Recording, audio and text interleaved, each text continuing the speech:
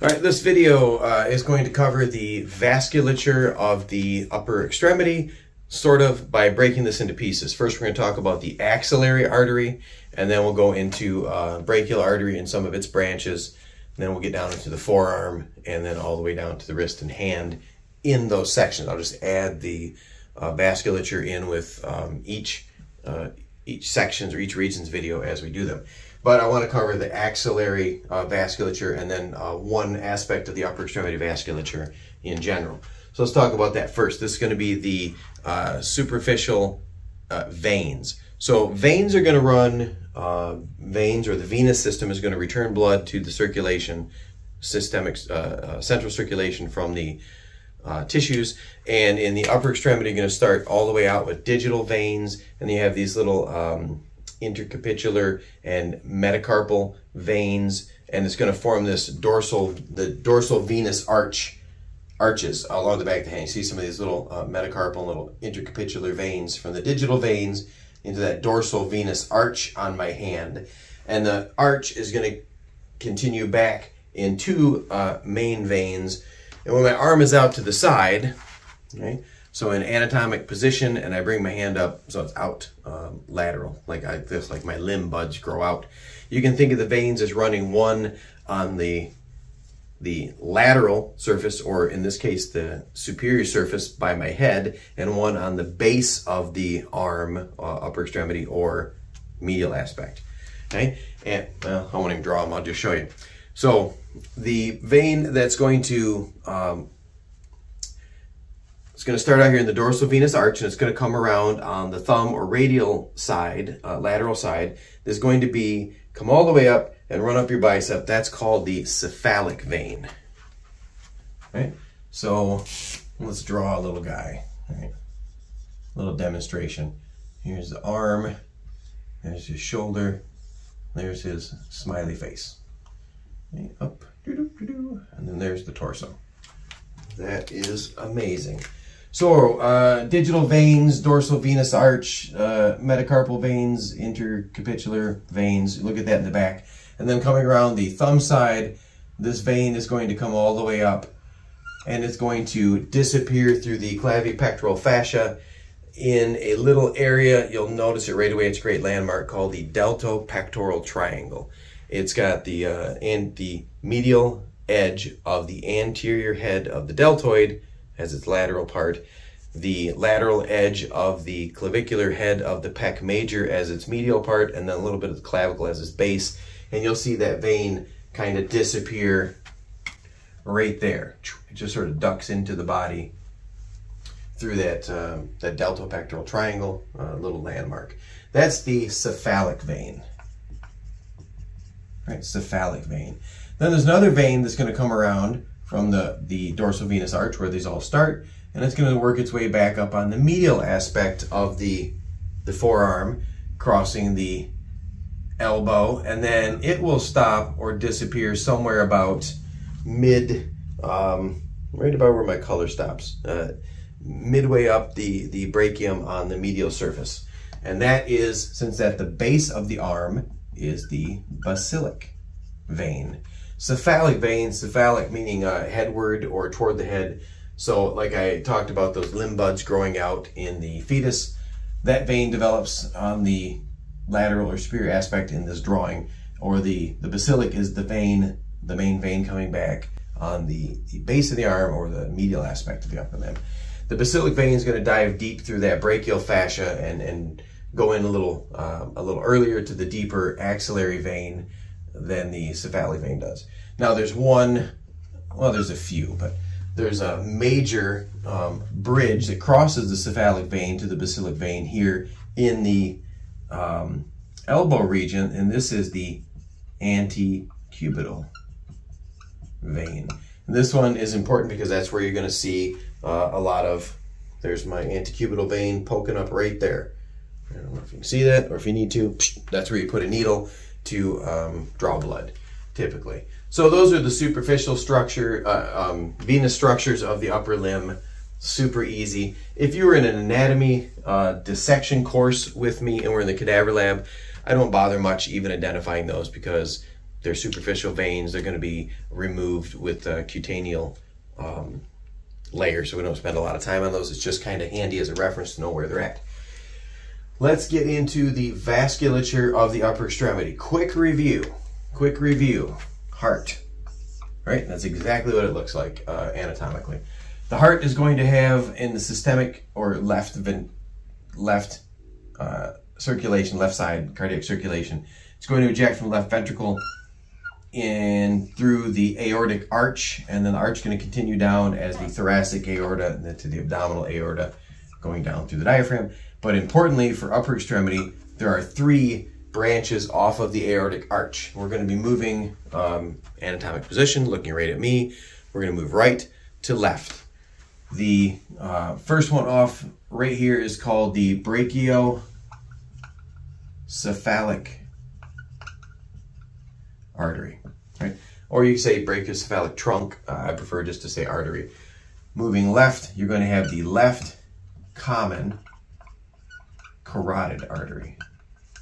And then moving further left, this third one here is going to be the left subclavian artery.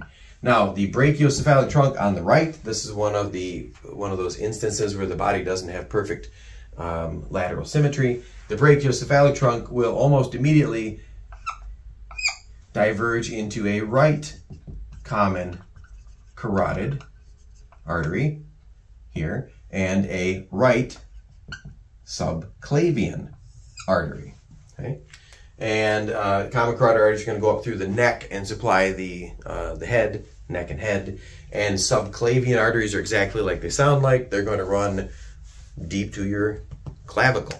And then they're going to ultimately end up out in the upper extremity. So this is what we're going to talk about coming off the right subclavian artery, which is a branch of the brachiocephalic trunk or brachiocephalic artery. You don't have to say right brachiocephalic trunk because there is no left brachiocephalic trunk. And then the corresponding structures on the other side are left common carotid and left subclavian. All right, let's move on to just the vasculature of the armpit. So there's going to be an artery running like this. So let's say this is the right subclavian artery, okay? And it's coursing laterally and it's going to head down through to the upper extremity. It has to pass through that region in another video we did called the axilla or the armpit, and it's going to give off a lot of branches in the armpit. And I'm going to show you a handy way to remember those, okay? The subclavian artery ceases to be subclavian artery as soon as it passes the lateral border of the first rib.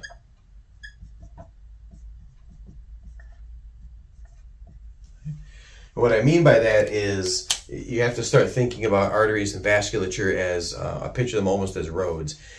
Somewhere where you live, there's a road that changes its name as it passes different landmarks or progressions across the map. For instance, here in Flint, we have Corunna Road, which is M21, and it will move east to west.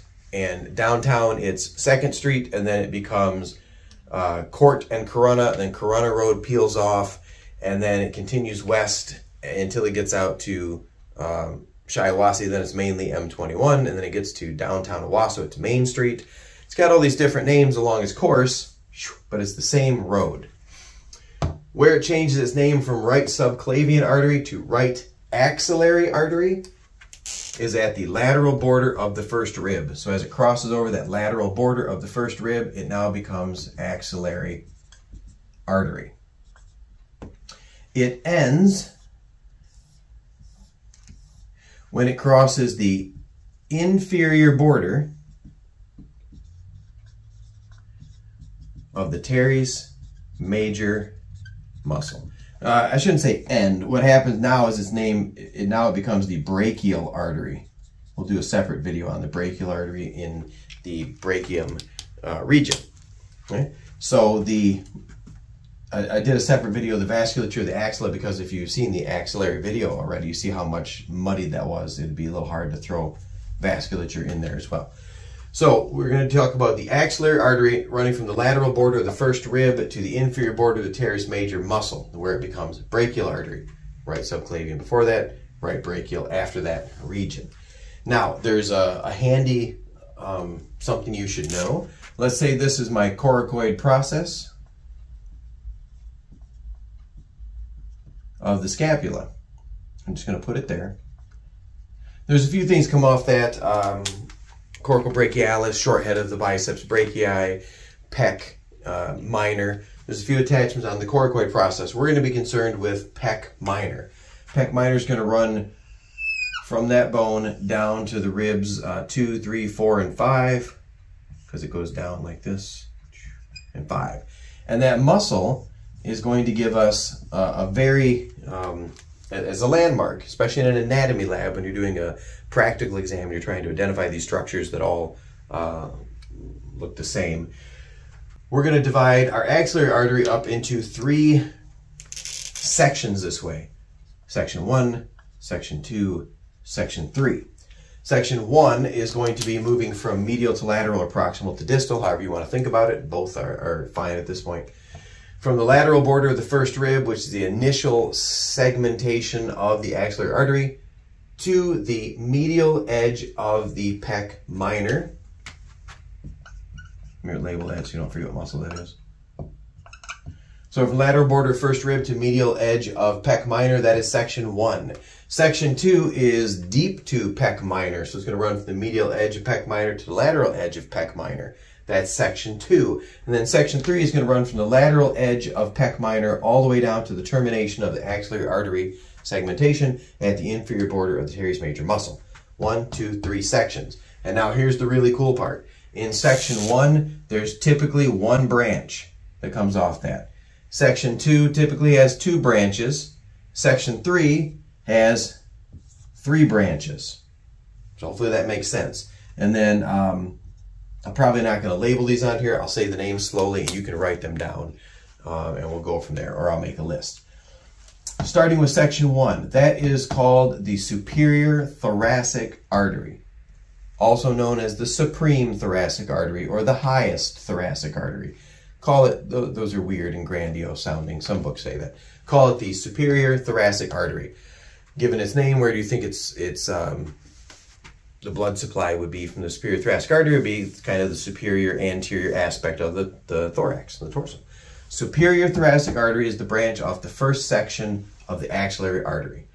Second section has 2 branches. The first branch is typically going to be on this section deep to the pec minor, but it's going to be tagged or identified coming around the medial edge of that muscle so you can see it, and then part of it's going to pierce that clavipectoral fascia of the pec minor muscle we talked about in another video. This is the thoracoacromial trunk. Thoracoacromial trunk. The thoracoacromial trunk, in turn, has 4 branches. All right? So the thoracoacromial trunk, it's a trunk because it immediately differentiates usually into 4 distinct branches. And those are going to be named by tracking them, tracing them to where they go. You're going to have a clavicular branch, an acromial branch, a deltoid branch, and a pectoral branch. So you have the pectoral branch, the deltoid branch, the acromial branch, and the clavicular branch of the thoracoacromial trunk, first of the 2 branches of the second section of the axillary artery. Next, peeking around the lateral border of the pec minor is going to be the lateral thoracic artery, right? The lateral thoracic artery comes peeking around the lateral border of the pec minor. And if you had a superior thoracic artery, you're going to have a lateral thoracic artery to supply some of the lateral torso. So far, so good. First section, 1 branch. Second section, 2 branches. Thoracoacromial trunk's the medial branch, typically. Gets 4 little branches of its own. And then the lateral thoracic artery is going to come off of around the lateral border of the pec minor. Now we get down to the third section of the axillary artery, we've got 3 branches. Take advantage of this. This doesn't work anywhere else in the body, but this is kind of neat. 3 branches here. So let's talk about the 2 most distal, right toward the teres major muscle, inferior aspect, low in the axilla. Talk about those 2 branches first. there's going to be an anterior and a posterior with relation to the humerus, or the head of the humerus, the bone of the arm. There's going to be an anterior and a posterior circumflex humeral arteries. Anterior circumflex humeral artery and posterior circumflex humeral artery. Circumflex means going around. These two will anastomose with each other on the around the head of the humerus. That other branch up here, this is going to be the subscapular artery. Subscapular artery. The subscapular artery is going to make two branches. So it's going to go to the subscapular region, subscapular fossa of the scapula, and feed, obviously, part of the subscapularis muscle. But it's going to have two branches. The one branch is going to be, since it's directly across from the circumflex humeral artery pairing, it's going to be the circumflex scapular artery. Circumflex scapular artery is a branch from the subscapularis artery, and the other branch of the subscapularis artery is the thoracodorsal artery. Thoracodorsal artery is going to supply the latissimus dorsi, and it runs through the armpit with the thoracodorsal nerve, which we'll see when I draw the vascular, or the neurologic contents of the axilla. So there you go. Those are the simplified, as best we can, arterial structures of the axilla. Rewind the video as many times as you need. Leave a comment below. Like, turn on notifications, and then start looking for the other anatomy videos.